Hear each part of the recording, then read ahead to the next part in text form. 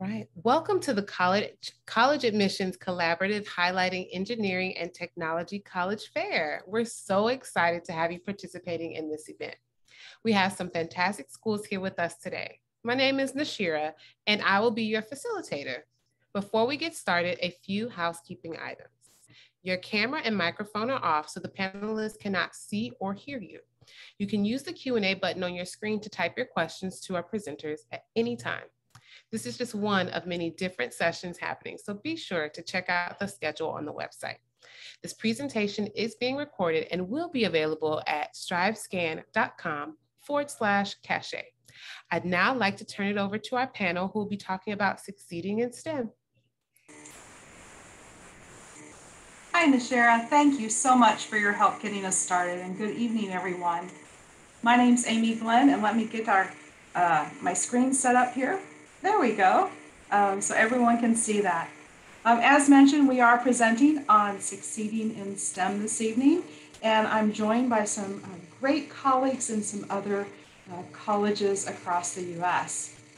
So really quickly, I'll introduce myself. I'm Amy Glenn. I'm the Associate Director of the Office of Future Engineers.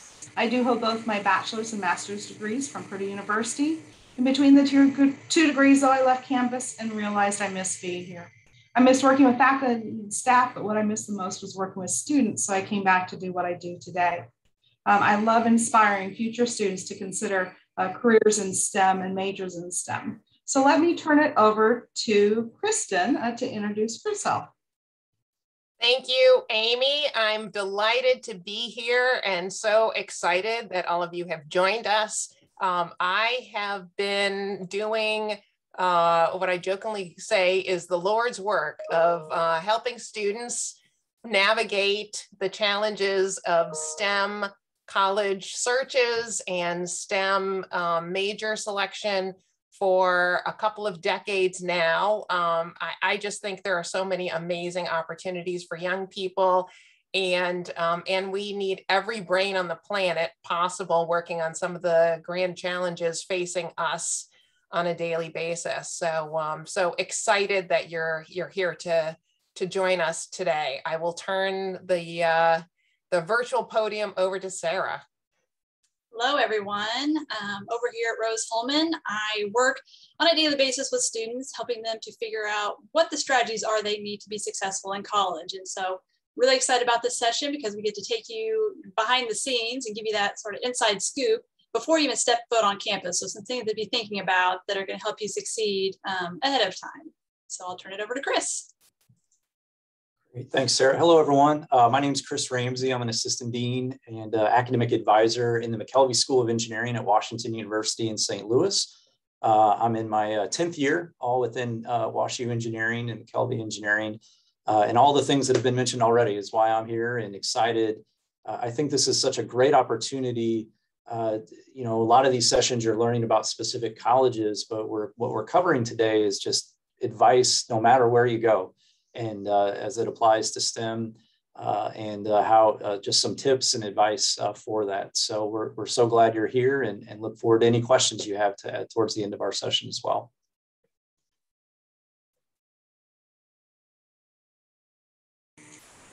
Awesome, thank you, Chris. Let's get started. So we like to first challenge students to think about what problems do you want to solve in our world today that our world is facing. Oops, let me go back up. STEM is so broad that you can work in any different industry with any different major pretty much. So I encourage students to think more about what industries and challenges are you interested in? Are you interested in advanced technologies, looking at newer worlds, safer tomorrows, healthy futures, or a cleaner planet? So again, all STEM majors can work in these fields. So thinking about what interests you will help you develop into what major interests you, which will be part of those keys to success. And we're going to start talking about those as well. Before we get to the college keys, though, I do quickly want to touch on some of the pre-college preparation. So advanced credit is going to be very helpful when you go to college. It will prepare you for the breadth and rigors of those programs that you're going to be taking, those majors and classes. So it's AP, IB, dual credit, whatever you're taking in school will help you a lot. Think about those courses that are going to challenge you for the majors that you want to go into. Be involved. It's very important to have that work-life balance, not only after you graduate and go into your career, but while you're in school as well. So I'm sure you're involved in a lot of things that you enjoy. You might want to consider keeping those up when you get to college or start new things. We'll talk more about that. College visits are very important. We see a lot of families visiting during the summer. We're going to touch more on that. However, go and see the colleges. And I like to talk about the 3 F's: form, fit, and finances. Form is, what style of school are you looking for? Are you looking for urban or rural or a college setting? Are you looking for something large with Big Ten atmosphere? Or are you looking for a smaller, more close-knit family school? So that's kind of the form. The fit is, does it feel like home when you step on campus? That's really important because you're going to be there for the next 4 to 5 years. Finances, those are what they are, but there's lots of great ways to help pay for college, not just scholarships, and we're going to talk more about those experiences that pay a lot. And then knowing the application dates. So that's very important because that can open up doors of opportunity for you as well. We're going to discuss 3 main keys to success when it comes to college: academic success, doing what you love, and gaining experience. I'm going to turn it over to Sarah now, who's going to talk about academic success. Sarah? Hi, thanks, Amy. The big idea is that college success requires college level strategies. And these are strategies that you may not have had to develop in the past or while you're in high school. And while this isn't an exhaustive list, we want to give you some ideas to be thinking about. So the first is being present in class. So successful students not only go to class, but they put away their distractions and they really engage in the environment. And so they take notes, they ask questions, they answer questions, and they participate in group activities. The successful students really tap into the knowledge and expertise of faculty and advisors. Faculties are experts in their field. And so along with their advisor, you're gonna have help in navigating the transition to college, navigating through your different courses, and even navigating beyond college as you leverage those connections and a networking opportunity. Some students find it intimidating to talk to faculty, but I try to remind them that they are regular people too, and they have interests and hobbies just like you do. And so it's not a situation where you're going to walk into Professor Snape's office if you're a fan of Harry Potter. Doing the work. So a lot of students are able to be successful in college, or sorry, in high school by relying on their natural intellect and ability rather than a lot of work. And so successful students recognize that college is going to take more effort. Here at Rose-Hulman, we use the new science of learning as our text in the first year seminar. And the mantra that we pulled from that book is, the one who does the work does the learning. And the emphasis really is on learning course material, not just memorizing information the night before the exam. Asking for help is super important. Successful students know that they won't get through college by themselves. And at some point, they're going to need to reach out and leverage the campus resources. So talk to your professors during office hours, visit the library and the learning center, attend those formal review sessions. Maybe it's working with accessibility services or an academic success office. You're going to be making an investment in a lot of different resources. So I encourage you to get a return on that investment. Successful students also leverage informal resources such as study groups. Study groups are great for helping each other to learn course content. You can test each other before an exam to see what information you know and what you don't quite know yet. And you can even leverage study groups as a way to hold yourself accountable. So if everybody needs to get work done, you can all be working together. And then the last strategy we want to talk about is treating college like a job. So the general rule of thumb in higher education is that you should be studying 3 hours per credit hour. And that includes going to classes and labs, doing homework, reading the textbook, visiting office hours, taking practice exams, all of those things that you need to do to prepare for a general class. Successful students know they need to create an environment that supports that learning. And so a lot of times that means doing your homework in the library or an academic space and not necessarily in your residence hall. And then successful students also figure out their time management schedule right away so that they can find that balance between being successful in the classroom and having social activities. And so I'm going to turn it over to Chris to talk more about those out of classroom experiences. Thanks, Sarah.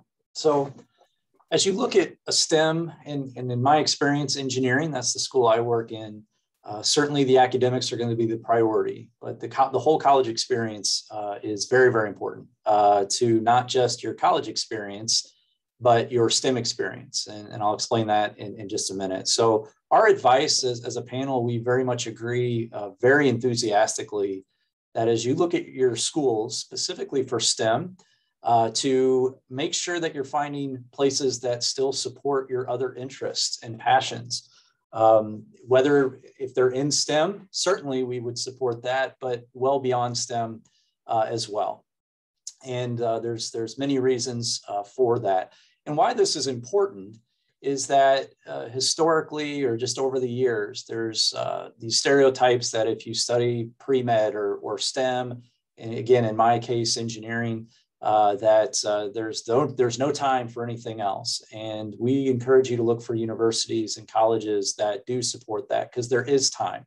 Priorities need to be made, but there is time. So our advice is to not give up on the passions and interests that you have, especially the ones that are non-STEM related. So if you're in band, if you're in choir, if you're an artist, if you're in theater, if you're in student government, athletics, and that is really important to you, and that's something that you find great joy in and great experience from, then find places where that can continue no matter what you're going to study in college, and in this case, specifically STEM, for two reasons that we want to make sure you know about. First of all, that's what college should be. College should be about those experiences in addition to those on the academic side. As a panel, we believe you're going to be a better scientist or engineer if you have these experiences. Because to be a successful scientist or engineer or any field in STEM, parts of the brain beyond just the analytical and technical have to be strong. And so parts of the brain that focus on collaboration and certainly creativity and working with those and collaborating with those that are not STEM are incredibly important. So this is just really important to us as a panel, and one area that we wanted to stress today. That yes, if there are STEM activities, if there's a race car team, a robotics team, an aerospace team to be a part of within that STEM or engineering focus, that you definitely want to be a part of those, but don't give up the other things as well. And one last point I'd like to make is that just advice that we kind of came up with that we think it's important for high school students to know is that getting involved in college looks a lot different than getting involved in high school. It's just a bit of a different approach and where you spend your time. So just kind of remember that thought that as you build experiences, and yes, as you build your resume in high school, it's going to be different in college, and that's a good thing. It's just a different kind of experience. But again, just in summary, to make sure that these other activities beyond STEM that you may be a part of, to not feel those have to be given up as you transition into a STEM major. So we hope you'll remember that. And with that in mind, another area we very much want you to focus on, I'll have Kristen cover that. Thank you, Chris. One thing I hope you get out of this presentation is the fact that your interest in science and engineering and technology should not preclude your engagement in other areas. We worry as educators sometimes that students hear that STEM studies are going to be so demanding that you will not have time to have fun, to connect with friends, to explore other interests. And in truth, your engagement in those other activities will actually make you a more successful student. So with that, I will tell you a little bit about the third key to success, which is gaining experience. And we've featured a few different areas where you can get experience. I think you would probably already know this, but it bears calling out that STEM is not just about theoretical work. This is not just squirreling yourself away in front of a computer for hours on end or in a lab. STEM requires you to be hands-on. It gets messy.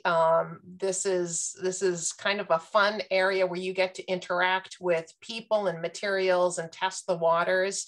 So gaining experience is a really critical part of the learning process. And it's important to test your skills outside the classroom, because something that might seem to work swimmingly in a conceptual setting, in truth, when you use it out in the real world, that might not work so well. And as you develop your skills as a problem solver, we think it's really important for you to, while you're still in college, get some real world experience using those skills. And frankly, it helps you remember what you're learning more so than just regurgitating answers on a test per se.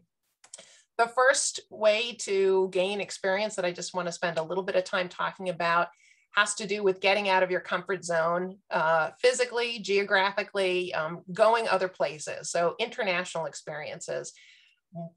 Again, one myth that we would like to debunk is that if you're majoring in engineering in college, you won't have time or you won't be given the opportunity to study outside the US. That is not the case. There are lots of colleges and universities that actually encourage engineers to get off campus and to immerse themselves in other cultures. So the advantage to you is you're developing cultural competencies, and you are making yourself a more competitive job candidate, because this is a global economy that we're living in, and future employers are going to be excited to hear that you took the time to go to another place to study and to do hands-on professional experiences through an internship or a co-op or some other study abroad experience. The other obvious way you can gain experience outside the classroom is through internships or co-op experiences. I'll give my home institution as an example. At Wentworth, 100% of our students do 2 co-ops over the course of their 4 years. So we believe so strongly that the co-op experience is essential to your future success in these fields that it's a graduation requirement. It's also, oh, by the way, a great way to help earn money while you're in college. So we're not talking a lot about college finances, but when you think about your success as a student, part of that hinges on your ability to pay the bill in the short term and your ability to get a job in the long term. And when you're in a co-op setting or working as an intern, you're interacting in a professional setting with people in a position to either hire you or to write recommendations in support of your candidacy for a future job. You're also developing a professional network, which is going to be very important to your future success. And sometimes as you go through your 4 years of college, you can get so immersed in the day-to-day academic life that you forget where you're headed. The internship and the co-op experience allows you to test the waters in a field that you think you might enjoy after you graduate. And you get to do that and find out if your hypothesis is correct while you're still enrolled as a student. And then finally, I wanted to put in a big plug for research. Some students are intimidated by the idea of doing research while in college. It might sound daunting, but in truth, it's a great way to roll up your sleeves and work with professors on problems that haven't been solved and helping to create new knowledge in a variety of different fields. That work that you do, the research that you do as an undergraduate, could be a way for you to publish along with a professor and other students if the findings are significant from the research work you're doing. It's also potentially a way for you to to present at a national conference. So it's not all that crazy to think about as an undergraduate going to a conference and presenting the results of your research, which again is a great learning experience and a good professional skill.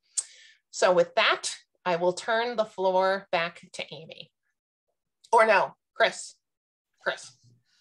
Yeah, I think, thanks, Kristen. I think each of us as panelists, we will give a quick, very brief, but summary of our particular institutions. And we have some really tremendous universities on the panel here for you to learn about. So as I mentioned, I'm with the McKelvey School of Engineering at Washington University in St. Louis. We're in St. Louis, Missouri, as it's in our title. And again, I'm directly connected to our engineering school. And with that, some things that highlight us as a program. We're a bit non-traditional as an engineering program. We're a little bit smaller than you sometimes see at schools our size in terms of how big the engineering school is. We're very proud of that. We have about 1,400 undergraduate students in McKelvey. We're very non-traditional in our research portfolio of our faculty. The problems that our engineering faculty work to solve, it's a very unique collection. We're an incredibly collaborative place. As it's a challenging environment, but a very collaborative environment. And that second bullet point was some of the themes I was trying to mention just about being involved. We're very proud of our McKelvey engineers at WashU and how well represented they are throughout all of campus, especially in things like athletics and student government and the fine and performing arts. Kristen mentioned the importance of research. That is huge for us, and we especially promote it for our undergraduate students in our program. Same for entrepreneurship opportunities. Engineers are just by trade creative, innovative people, and so the research and entrepreneurship plays into that. And we're an incredibly supportive environment, and I think you'll find that from all of our institutions. Engineering specifically, all of STEM can be very challenging, but advice would be to find schools that are challenging you, but are also supporting you. And I think you'll get that from all four of our institutions today. So just real quick, these are the list of our majors within engineering. So just a summary of that. I'll have my contact info. We all will at the end of our presentation, that you could reach out if you have any specific questions about our majors. And these are just the big themes within our program that we've already, things that we've hit on already. But research and hands-on work, entrepreneurship is big within our program. Again, getting involved. And we were lucky enough to have brand new facilities in our engineering program of a big project that just happened at the university. So those are just, that's real quick, I know, but each of us will give a quick pitch here. And those are some great highlights to our program. And we'd be happy to field any questions about our program or anything we've talked about at the end. Thank you. And we'll hand it off now to Amy in Purdue. Awesome. Thanks, Chris. Yeah, again, this is Amy Glenn from Purdue University. We'll just touch really quickly on some of the highlights of Purdue. We are a large university, but with still kind of a small college vibe. You can kind of make it what you want it to be by getting involved, as everyone talked about. Those student organizations, clubs, sports, that's how you make a large university feel much smaller and close-knit. A little bit about Purdue, 35,000 undergraduate students. There are 9 colleges and 200 majors. 72% of students, undergraduate students here at Purdue, are in a STEM major. We do have 2,000 undergraduate research projects going on any given year. So there's lots of ways to get involved there. You get to continue your passion or pursue new interests. So if you like to try juggling and unicycling, we most certainly have a club for that. And you could just try some fun new things and get that real world experience like we've talked about. Those are all very important, and all of our schools do support that. A little bit about Purdue Engineering specifically. We are a top 10 engineering program. We offer a first-year engineering experience, which gives you time to explore all 17 different majors that we offer here at Purdue. You can check our website for more information about each of those specific majors. And then you can also specialize within those majors. So there's about 80 different flavors of engineering to choose from, which is why we give you the full first year to figure it out. We are a top industry pick for recruiters. We have over 30 career fairs here on campus throughout the year, over 1,700 unique employer visits in a normal year. And when I say 1,700 unique, GE visits multiple times because they have multiple divisions, but they're only counted once. Average starting salary, or average salary for our co-ops and internships is about $20 to $30 an hour. So as Kristen mentioned, this is a great way to help pay for college through co-ops and internships. As I like to say, engineering students do not work for free. Working for free is important because that's called volunteering, but that is something different. The average starting salary for our engineers is about $72,000 a year, and we have over 100,000 living alums worldwide who love to give back and love to get involved. A few unique things about Purdue Engineering: we do have the first women in engineering program in the US. 26% of our engineering students are women. So ladies, you would not be alone here at Purdue. We do have the largest and longest established student chapter of SWE. And we have a brand new Women in STEM residence hall, which allows our women students to collaborate much more easily.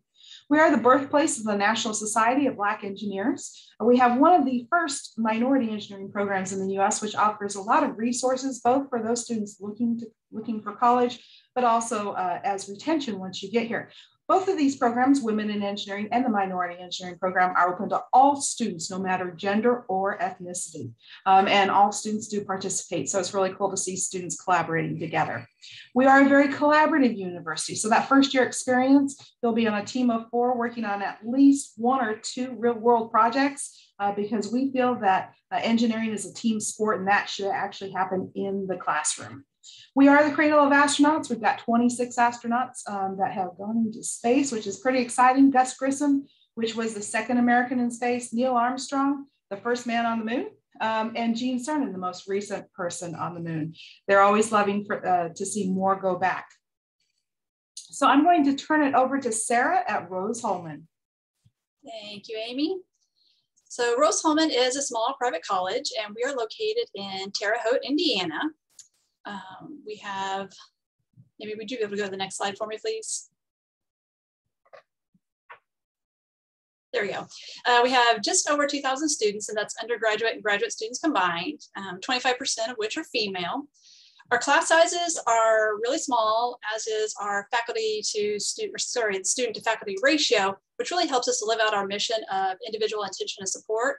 So we are a teaching focused institution. And so our #1 priority is student learning. And that's what you're going to find with our faculty, with their open door policies, and with their office hours. We have 19 undergraduate degrees in engineering, math, and science, including optical engineering, as well as engineering design. We've also got 8 graduate programs. And this year we launched a new and exciting program called Rose Squared, where students who have some college credit already coming to campus can earn both a Bachelor of Science degree as well as a Master of Engineering Management in just 4 years. Outside of the classroom, we've got over 100 clubs, teams, organizations, plus the typical Greek life, varsity athletics, performing arts, study abroad opportunities, and so much more. Our placement rates are high as well as our average starting salary. And we've been recognized nationally by a lot of different organizations. And if you're familiar with US News and World Report, we've been ranked the #1 engineering school for the past 23 years straight. So that's just a little bit about Rose-Hulman, and I'll turn it over to Kristen to talk more about Wentworth. Thank you, Sarah. I'm going to have you advance to the next slide, Amy. I'll give you a whirlwind tour of Wentworth's campus. We are smack dab in the heart of the Fenway district in Boston. There are a bazillion college students and college campuses in Boston. We are actually a member of the Colleges of the Fenway Consortium, so you have easy access to facilities and future friends at all of those different campuses. It's a very exciting place to go to college. Next slide. Within that campus community, you have access to world-class facilities, Accelerate labs, and maker spaces to test the waters in a variety of ways and do lots of hands-on project work. Next slide. As I mentioned before, all of our students, as part of their undergraduate experience, get to do a couple of co-ops. They earn money. Again, that is not to be dispensed with. It's just a nice way to gain experience and help your finances as you go through college. And we have, as the locals would say, a wicked high hiring rate for our students. 96% of those who cross the stage are snapped up by future employers. Next slide. And it's a close-knit community. So even though we're in a big city, we have a campus proper, students live on campus, 16:1 student faculty ratio, and all of our classes are taught by our faculty. Next slide. And to give you a sense, we have about 4,400 undergraduate students in a wide range of programs within STEM and design and management, construction management as well. And that is it for me with Wentworth. So now is your chance to ask questions of us.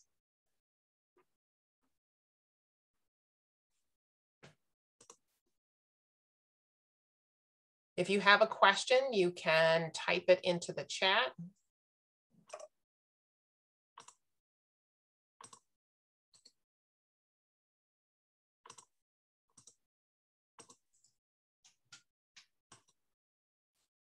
I think there is a first one in the Q&A, and I think we can all speak to this one. Asking for each of our schools if we have fee waivers for applications, and at Washington University we do. I would imagine most schools do. Anyone else want to speak to their institutions? So through the individual institutions, you can always request a fee waiver. As Chris noted, that's a pretty universal opportunity. And then the College Board and the National Association of College Admissions Counselors, these are professional associations that offer fee waivers to students, and your high school counselor can help you identify fee waivers as well, because it is expensive.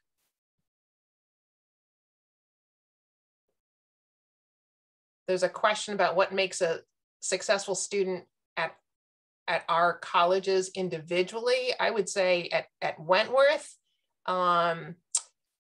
it's really diving into the curriculum. So Amy talked a little bit about how every school is structured a little bit differently. And so at Purdue, for example, your first year, you're going to get a smattering of coursework in lots of different engineering disciplines.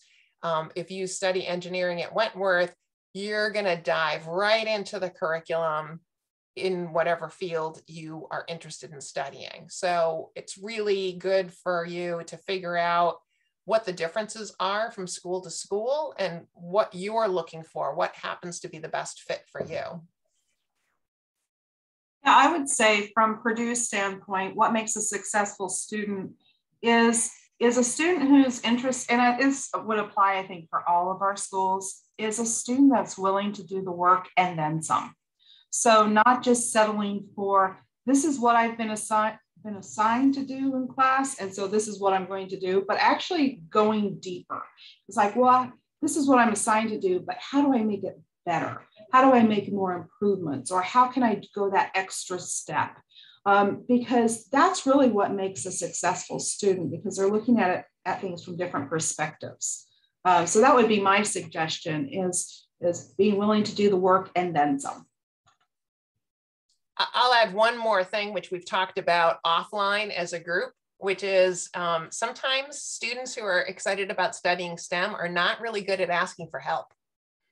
And you may have really excelled in your secondary school, but I can promise you, you will have something come up during your first year of college that is going to stop you in your tracks. And that's to be expected. And so I would encourage you, we would all encourage you to seek out opportunities to speak to your academic advisor, your faculty member, if there's a teaching assistant for the class, to join a study group, but don't suffer silently.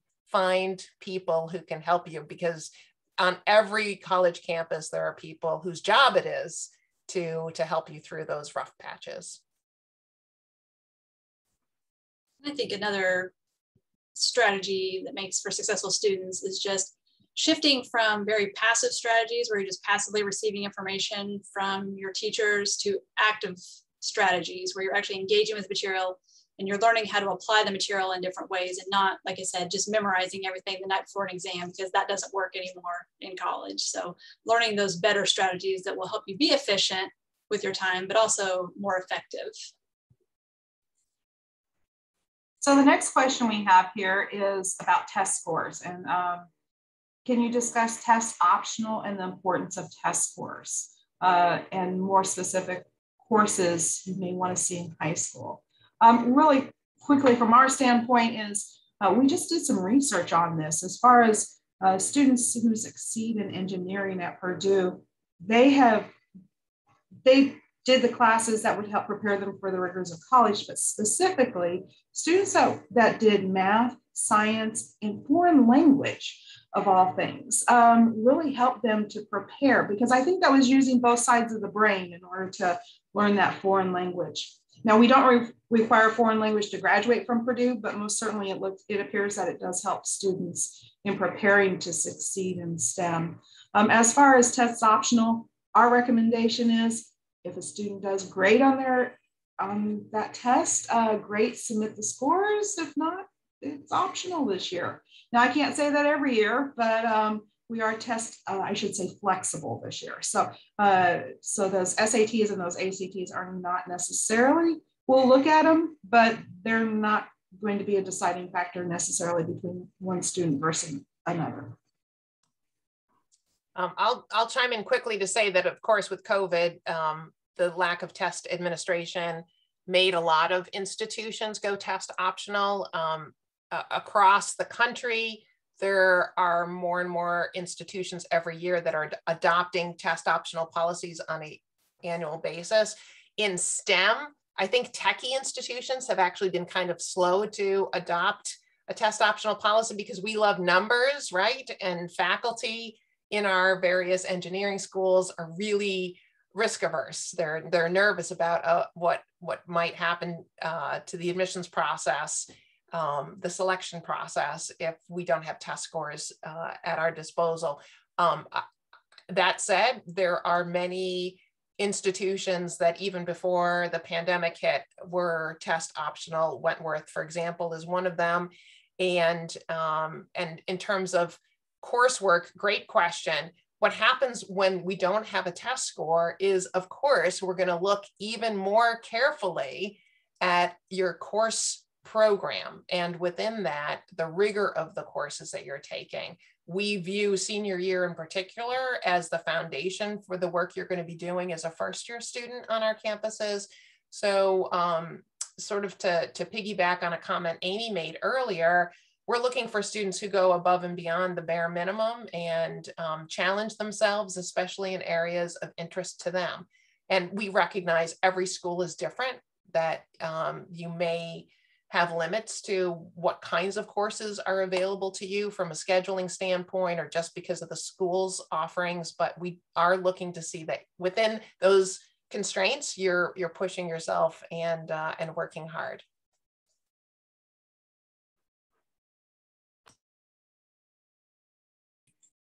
Fantastic. So, man, lots of great questions. And I just want to throw this out there. If we do not get to your question because of time this evening, please feel free to reach out to us individually. You should see my screen still with our emails and our names. So please feel free to contact us or go to our websites. There's lots of great information on all our websites too. You might find the answers to your questions there, but also feel free to reach out to us. Chris or Sarah, do you see any questions that you would like to tackle? So I see one that asked about the recommendation of 3 hours per credit hour, and that is per week. And so being a student is your full-time job. And so you can expect to be putting in full-time hours towards your classes. So yes, that is per week.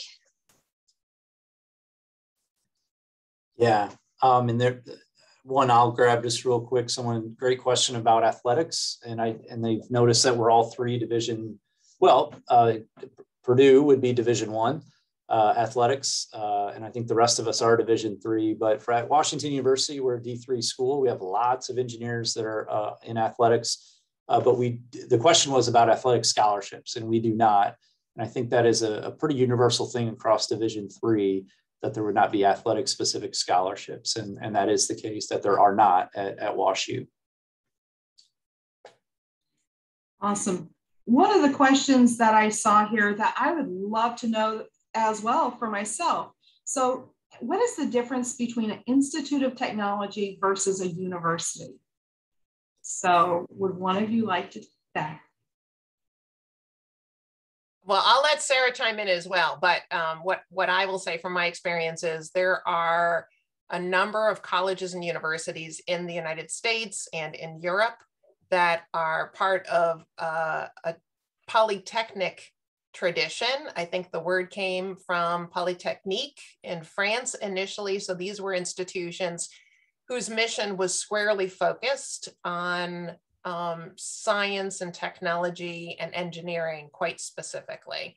The interesting thing is that you can pursue undergraduate and graduate degrees in those disciplines at a college or at a university. The polytechnics like Rensselaer, WPI, MIT, Wentworth, Rose-Hulman, what you find on our campuses is a more focused academic experience so that everyone on the campus, for the most part, is studying some flavor of science or engineering. Sarah, do you want to add to that? I was just going to add that I think it's just tradition. We started out as Rose Polytechnic Institute and then named like from the 1800s. And so the name just kind of carried forward. And so that's really the only difference that I see. And I think that's a great explanation. Thank you, Kristen and Sarah, because our College of Technology recently changed their name to the Polytechnic Institute. And sometimes that's confusing for people because it's like, well, are you Purdue or are you separate from Purdue? So Purdue University is the umbrella. And then under that umbrella, we have these different colleges, engineering being one of those, science being one of those, and the Polytechnic Institute being one of those. So excellent. Other questions, let's see.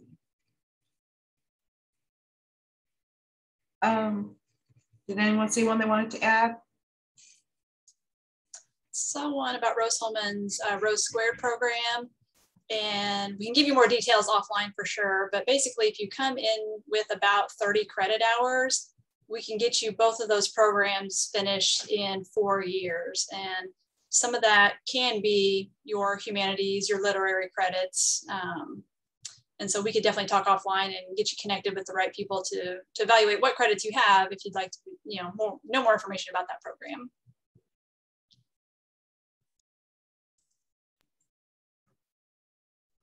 And I know we might run up against time because this is a great question that we could spend another hour on probably, but how our institutions have handled the last 18 months, how we're handling COVID, and how it's affecting campus life.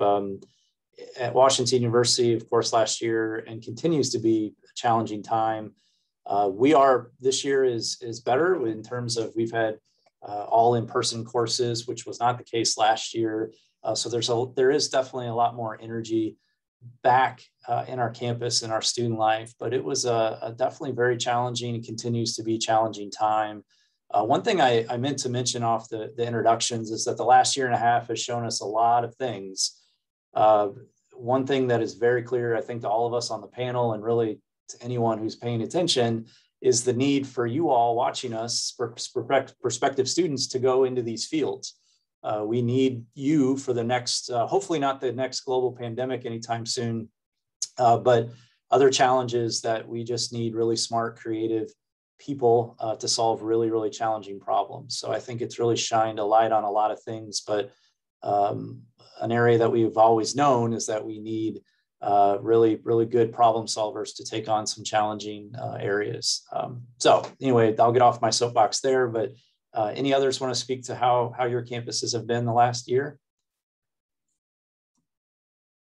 I'll share that we're subject to all of the guidelines, health guidelines associated with the city of Boston. And so we are generally speaking masking inside, at least at this point in time, not outside. Students are thrilled to be back on campus. We actually have a summer semester, so we were back last summer and we're back again this fall.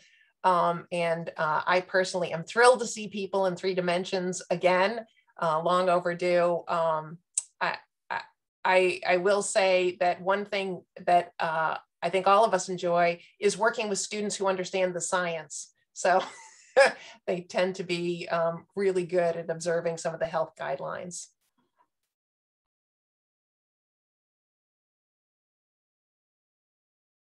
So with that, I am back to conclude this, this session. So thank you for joining us. Thank you to our panelists. When you close this window, there will be a link to a very quick 5-question survey. We'd appreciate any feedback that you can provide. And we encourage you to check back on the schedule to sign up for more sessions. You'll be able to find this session's recording as well as all of the other session recordings at strivescan.com/CACHET. Thank y'all so much.